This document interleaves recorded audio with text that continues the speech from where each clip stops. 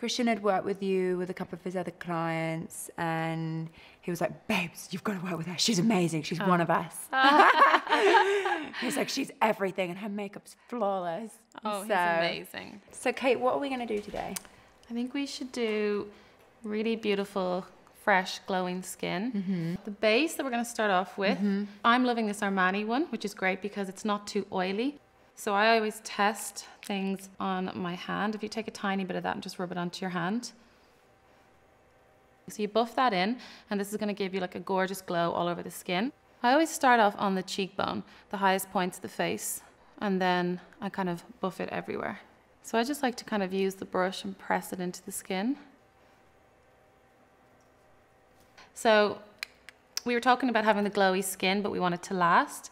My like trick of what I do is I do mix foundations quite a bit. And I know it's kind of annoying for people when they go out and they have to buy 2 foundations, but it really works. This one has a built-in powder, and this one is more like glowy and illuminating. But I find when I mix them together, I do it all the time for the red carpet, and they last really well. So with this brush, I just like to kind of buff on the foundation into the areas that need it more, and then blend with the Beauty Blender. Okay, before we go into concealer, I just want to give you some hydration for your lips to prep them. This is the Hourglass Lip Oil. This is another product I'm like, I can never be without now. I have this in my car, and I spend like, I'm at the traffic lights just going like this for ages and ages. Ridiculously satisfying. So good. Isn't it amazing? Next, I'm going to mix some concealers. So we have mixed our concealer, and we're going to just go in and use a small amount. The concealer you need to be careful with. You just want to put a small amount on, and then you're just patting with the Beauty Blender, and that's kind of just like pressing in. And in the inner corners here is a nice little tip as well, because that can really brighten up the eyes. So we're going to set your foundation with this powder. Have you tried this powder? No, I haven't. This is Hourglass as well. I've always liked using powder because I know that it keeps your makeup on. I don't like using powder like halfway through the day. I like to set my foundation with powder, and then like 20 minutes later, the natural oils come into your skin and you look glowy again, you know, but your makeup is going to last. Because your brows are beautiful, again, I'm not going to like carve out a whole new brow. I'm following the direction of the way the hair is growing. And then if this was just like a little magic wand, I'm just adding what I would like to think is extra hair, you know? So filling in any of the gaps.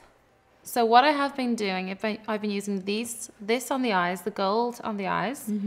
This one here I absolutely love on the cheekbones, and it's quite warm for the cheekbones as well.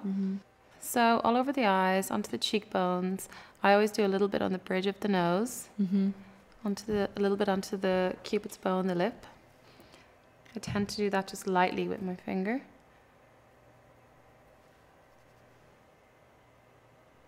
So now we're going to do some contouring. So this brush is going to pick up a bit more product, obviously. And we're just going to go and contour under the cheekbone. What I like about this is it's not super bronzy. So you can kind of carve out the features of the face, and then you can add a little bronzer afterwards. This is the time where I go, I have to use this then. So this is the Dewy Skin Mist from Tatcha. You know I'm obsessed with this. You're obsessed with this product. I do use it a lot. Just you're concentrating here and here. So, and it does get other places, obviously. Okay, now we're gonna go with the gold for the eyes. So like, you can take just a small amount. You're gonna use your fingers? Yeah.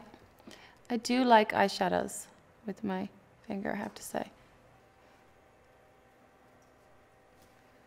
So this is the highlight that we've put on, but a little tip, what you can do is take a small amount onto your fingertip and just use it as an eyeshadow and concentrate more on the ball of the eye.